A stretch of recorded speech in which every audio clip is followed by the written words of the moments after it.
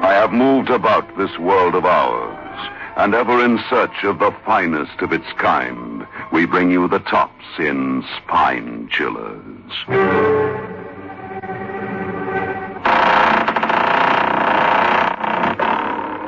The Creaking Door.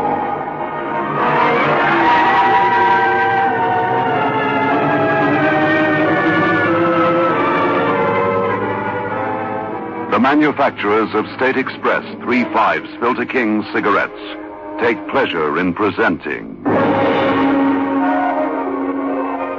The Creaking Door.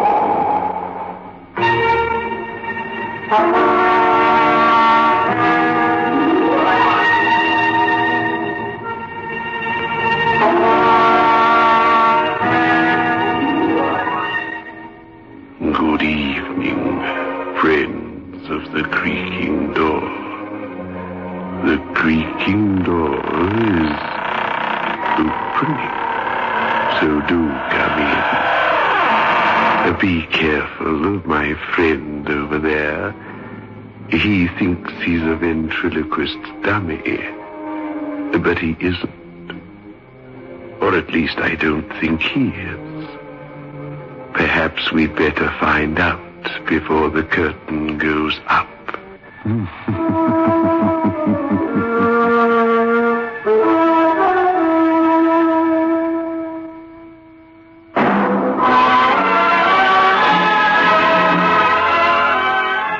Move in world class.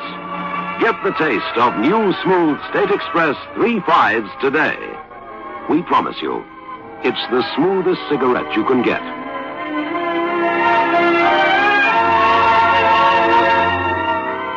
It's a blend that has been perfected after years of constant research by our master blenders, and the recent development of an entirely new process which gives you an even smoother 3/5 smoke.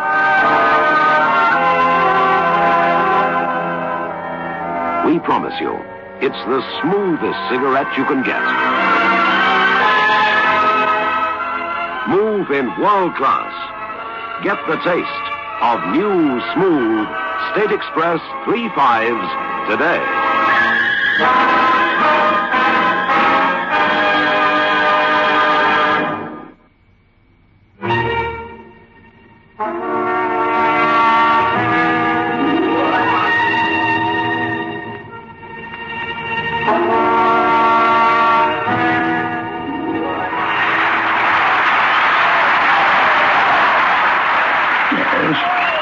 Yes, that Turpin's a fabulous ventriloquist. Oh, just listen to that applause. Yes, but he's not the best we ever had, not by a long way. Yes, I've been manager here for over 20 years, you know. I've seen them come and go. But the best ventriloquist, the greatest act I ever saw in my life, that was Bertini. He was an Italian, spoke broken English, but what an act. Funny the way I first met him. He came into my office on, yes, it was Wednesday morning. Came bursting in here, he did, with the dummy on his arm. First I thought he was joking. Then I realized he was deadly serious.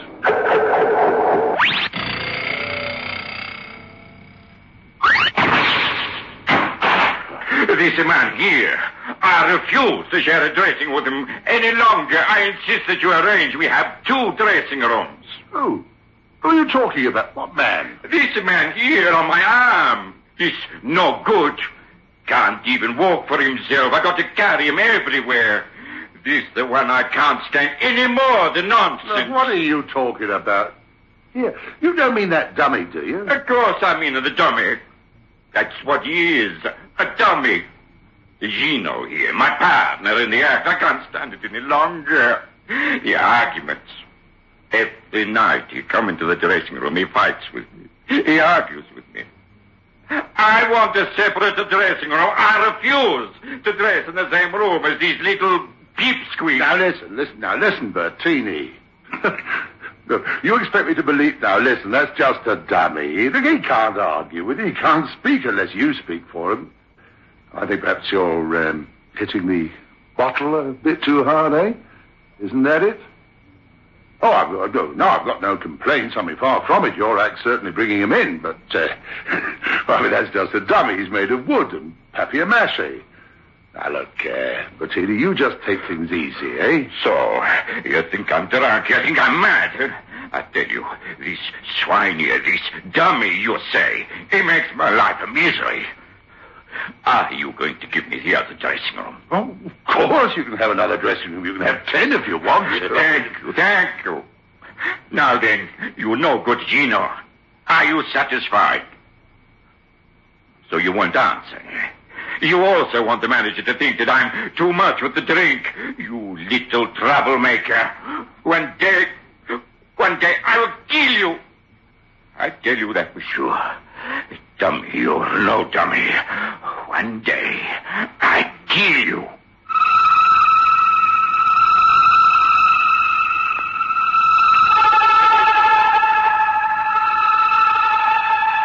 Well, I ask you, have you ever heard anything like that? You see, well, as you no doubt know, but just in case you don't, a ventriloquist has his dummy, usually with a carved wooden face and hinged jaw. The ventriloquist himself operates this jaw and the turning of the dummy's head and so on by controls in the back of the dummy. And as for the voice, well, that's the ventriloquist himself, of course. He pitches his own voice a little higher. He speaks without moving his mouth or throat, and he throws his voice. He projects it so that it sounds as if it's coming from somewhere else and not from him. But it's him all the time. And that's what made me think that Bettini was hitting the bottle too hard. I mean, when it comes to imagining things like that, well, I ask you. Anyway, I gave him another dressing room for the doll, and the next day he was very much happier. Or he seemed to be much happier.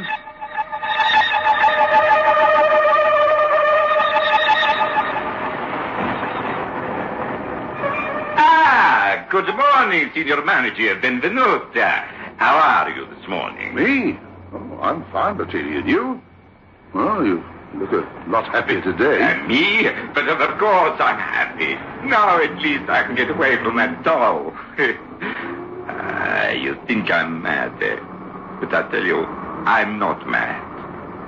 Maybe one day I will be with that doll. He drives me crazy. Yeah? Well... But now everything fine. Now I put him in the dressing room and he stays there till the show. That's fine. Now I'm happy.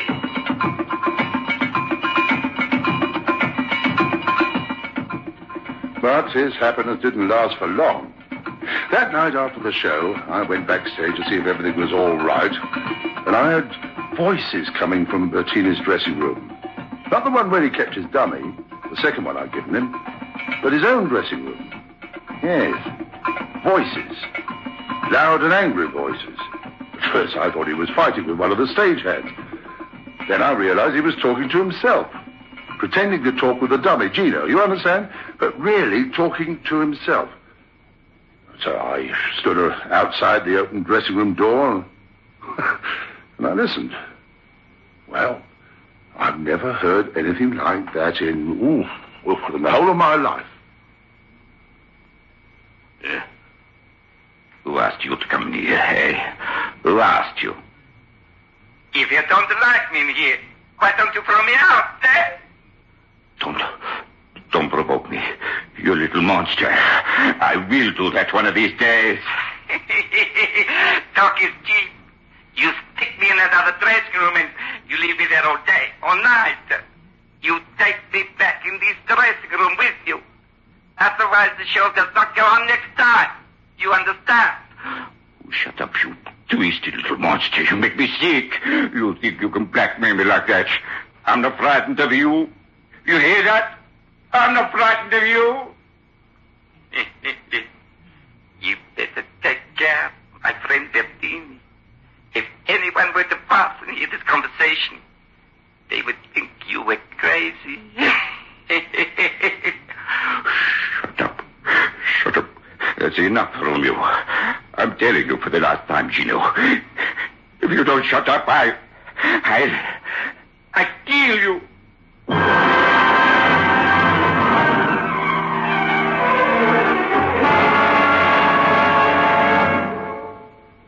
Up till then, I've been sort of humouring Bertini. That night, I watched the act. Well, there was no doubt about it. He was very good. More than that, he was great. Then halfway through the act, I got a surprise. A girl walks on. Yeah, that's right. A girl. Well, I knew nothing about that girl, and of course, as theatre manager, I was supposed to. But she comes trotting on, and she starts in taking part in the act. Well, she was nothing to look at, this girl, I can tell you. But then I saw just how brilliant Bertini was. He starts making the dummy Gino flirt with the girl, you know, winking, peering at her over Bettina's shoulder, the whole works. And while Bettina's pretending to get more and more mad, or at least I thought he was pretending, anyway, that night, the act went bigger than ever. And after the show, I sent for Bettini to come and see me in my office. So he comes along with the dummy on his arm, and I could see at a glance that something was very wrong. You want to see me? Yes. Sit down, Bettini. Thank you. Now then, I caught your act tonight. Oh, so that's it. You saw the girl, I suppose. Yes, that's right. I saw the girl. Now, listen, I'm not complaining. Well, I am. I beg your pardon? Me, I'm complaining. If that girl goes on tomorrow night, then I don't. Now, wait a minute. You think that I would change the act without telling you about it? You mean you didn't know? But how on earth... This little evil one, Gino, he did it. Gino? Now, hang on. Go on, tell him. Tell him, you little follower of the black one. Tell him. Oh, I see. You see how clever this one is, Mr. Manager. When you are here, he refused to talk. He wants you to think I'm mad. Because that is what he's trying to do. He's trying to drive me out of my mind. Well, I will tell you. I will tell you what happened. This hunchbacked, watery-legged swine, he came to my dressing room last night. Now, look, wait a minute. Now, how could he come to your dressing room? He can't walk. He comes to my dressing room. He walks inside. It's not the first time he's done such a thing. Then he tells me that tonight, in the show tonight, this woman must appear. I refuse. I tell him it's impossible. Never. I work only with a doll. No assistants and no women. And she goes on, Betty. She goes on. Otherwise I don't. What you mean you don't? What you talk? Of course you go on. That at least I can make sure of. I carry you on myself, so I know that you will go on. Yes, you carry me. But you wouldn't like it if I walked off, would you? Walked off in front of all these people. You wouldn't like that. And I will do it. Unless Maria comes on stage in the act tonight. You're bluffing. You wouldn't dare. Yes, I would. I will do it. I will get off your knee and walk on these horrible little legs made of old clothes stuffed with newspaper. I will walk off. So you see, Bertie, my friend, you'd better do as I say.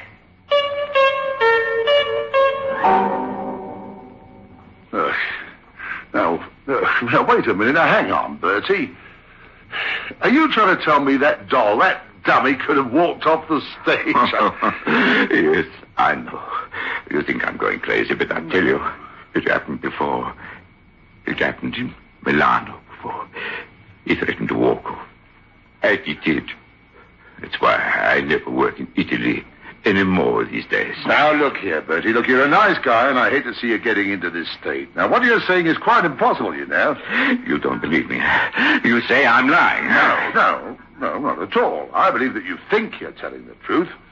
But what you've been saying is quite impossible. I mean, look at that dummy. Look at it. I mean, it isn't alive. It can't talk to you unless you do the talking, and it can't walk. What you say is impossible. Of course. That is what I should have known you would say. You think I work too hard and maybe drink too hard, and I imagine things. This is all your fault, you twisted little man. Why you no speak to the manager? Why you not tell him I speak the truth, eh? Drop dead, you stupid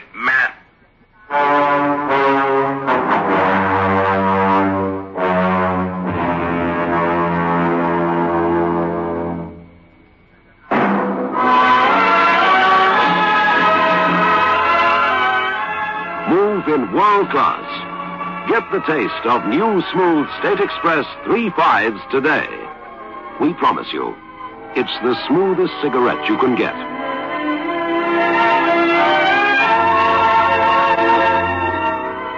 It's a blend that has been perfected after years of constant research by our master blenders, and the recent development of an entirely new process which gives you an even smoother 3.5 smoke.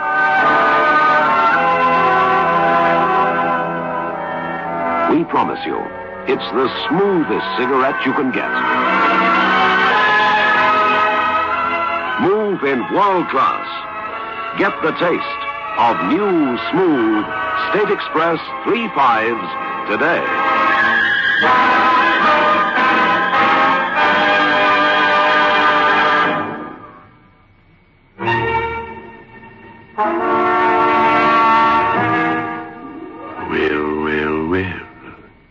That isn't very nice, is it? I mean, would you stand for a dummy speaking to you like that?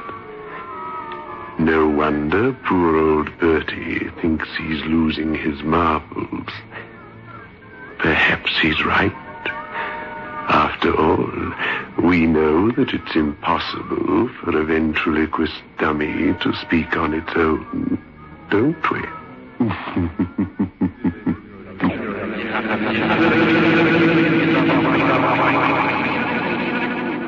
Well, I want to tell you that for a moment, when that dummy spoke, I thought that in some horrible, incredible way, Bertie was telling the truth, because I swear that although by this time Bertie was on his feet, the dummy was still sprawled in the chair where Bertini had put him. They were a couple of yards apart.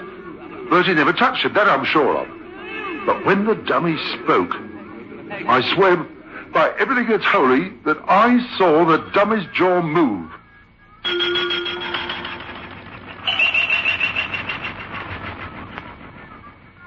Bertie picked up the dummy and he stormed out of the office. But not before I noticed that there were tears in his eyes. Yes, tears. And not the Latin tears of rage that one might have expected. He was crying, the silent sort of lost tears of complete hopelessness. Oh, I felt bad, I can tell you. I didn't know what to think.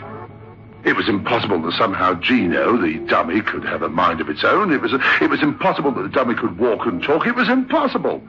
But it seemed to be true. So the next night I watched the act again. And again, the girl was in it. And again it went like a bomb.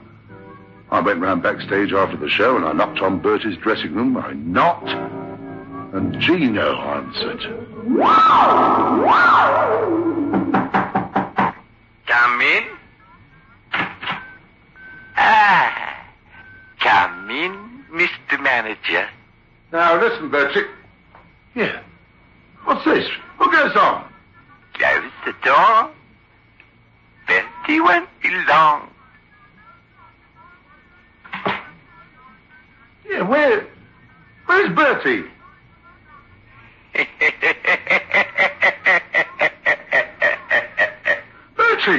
Bertie, where are you?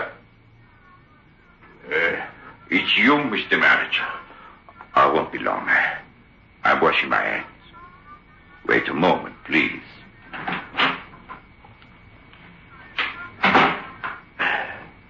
Yes. There is something I can do for you, maybe. Now, Bertini, you were in there? Oh, I see. I thought I was going round the bend. He spoke to you. Gino spoke to you. Now, perhaps you'll believe me. Believe you? Now, look, Bertie, look, don't try and get me believing the impossible. Any good ventriloquist like yourself could throw his voice from the washroom to in here. That doesn't mean a thing. But don't you see? What? He's so cunning, this one. You see what he does. You see, he talks to you when he knows that you would think it is me doing the talking. You little... I will kill you. Take that! Now wait a second. I hate you again, you monster! Doc, will you stop that? You're making me think I'm going mad.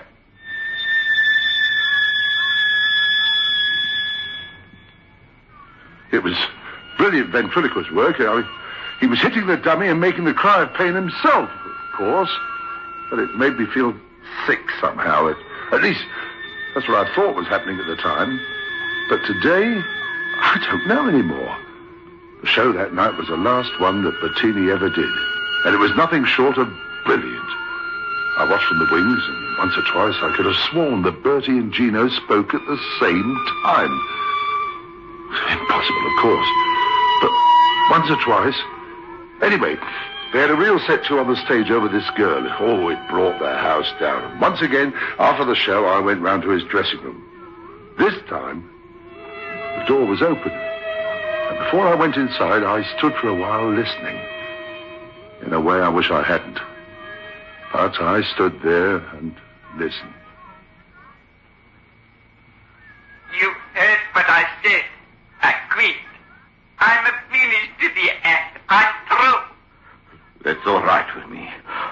Monster, go. See if you can get somebody else to put up with your nonsense like I do. You don't think I'll have any difficulty getting another job, do you? It's you that's going to have trouble.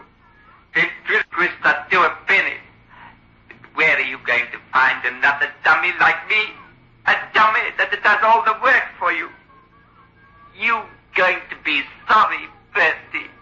I can't go on like this. You're driving me mad. That's what you're doing. You're driving me mad. Why can't you be like the other dolls? Why can't you? I can't help the way I am. None of us can help that. And well, enough is enough. There's only one boss here. That boss is me. You heard me. I am the boss. Either you do as I say, or the act is finished. I don't care, Gino. I'm warning you, I don't care. I've made enough money. I'll retire. And what will you do with me? You. I'll lock you up inside your suitcase. I'll leave you in the cloakroom at the station. That's what I'll do. You wouldn't dare. Oh, yes. Yes, I would. You're frightened now, aren't you? That's good. For too many years, I've been the one who has been frightened. Now it's your turn. Yes, you are frightened. So, you would stuff me in a suitcase and put me in the station. Well, listen to me, Bertie. That wouldn't do you any good, you see. Sooner or later, even in 5 years' time, someone would open that gate and I would still be there. You can't starve me to death or suffocate me, you know. Even after 10 years, I would still be there. And once they open that gate again, I would find you. I would find you.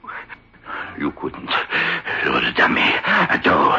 Yes, that's what we want people to think, isn't it? But you are a doll. I made you myself. I carved your face and I stuffed your legs and arms with newspaper. I know it's impossible. What you are saying is impossible. You are a doll, a dummy. I'm not frightened of a dummy.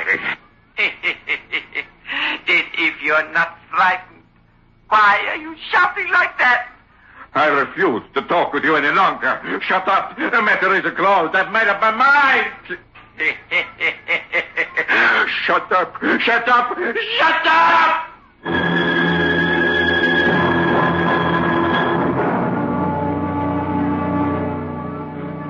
I'd heard enough. I wanted to walk away and lead them to it. Something prompted me to push the door open and walk in. The dummy was propped in a chair in front of the dressing room mirror. And by some chance, the way he'd been put there, it looked as if he was leaning on his elbows. Bettini was striding up and down the room like a man possessed. I don't know what I was going to say to him. I suppose in the back of my mind somewhere was the thought that I'd better start to calm him down. I stood just inside the doorway, my glance going from Bertini to the dummy. Bertini never noticed me. But to this day, I swear that dummy looked me straight in the eye through that dressing room mirror and laughed. That's right. Go on. Laugh. Make the most of your laugh. Because, my friend, I tell you, this is the last time you laugh. I made you myself. I know what you are. You are a nothing. Sawdust rag. That's what you are. I made you myself. And because I made you, I've got the right to finish you. I'm going to finish you. You hear me? I'm going to finish you.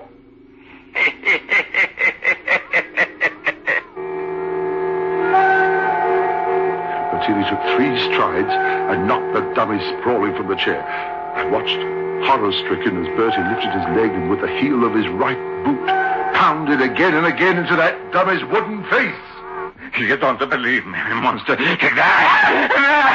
You didn't believe me. No, maybe you'll believe me when it's too late. I kill you. Bettini has made you. Bettini gave you life, and Bettini takes it away.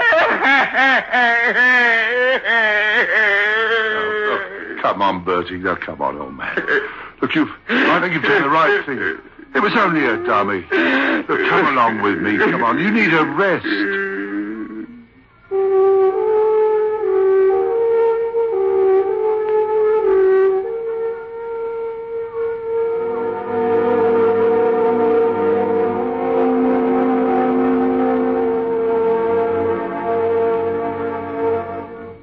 They had to put him away, of course. As a matter of fact, he's still there. Yes, he's still in the sanatorium. I went to see him about 5 years back, but never again. I shall remember that till my dying day. I went inside that little private room, and he was propped up in bed. He lay there quite motionless, his eyes staring fixedly at the ceiling, and when I spoke to him, it took a second for him to answer. And then, only his bottom jaw moved as he said, "It was good of you to come and see me, Senior Manager. But don't worry about me. I'm fine."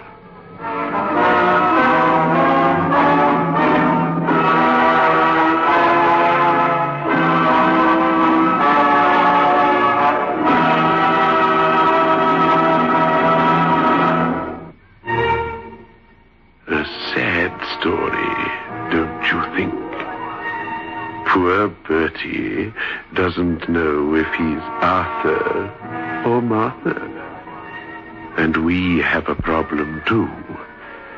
We're not quite sure who this dummy is that we have here behind the creaking door.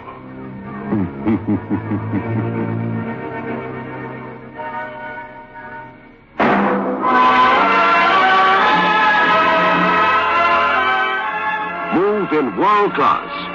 Get the taste of new smooth State Express 3.5s today.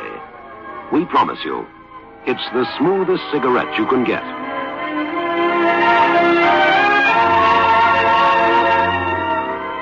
It's a blend that has been perfected after years of constant research by our master blenders, and the recent development of an entirely new process which gives you an even smoother 3.5 smoke.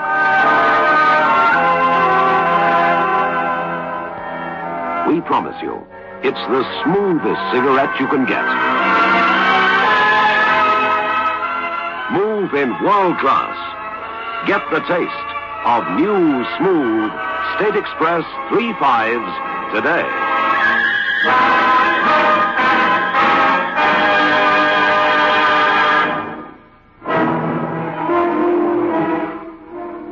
This is your host back again.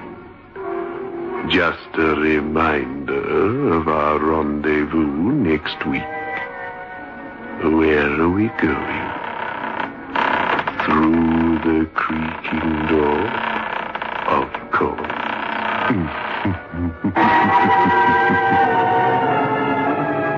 The manufacturers of State Express 3.5s Filter King cigarettes invite you to listen next Saturday at 9 o'clock, when they will again present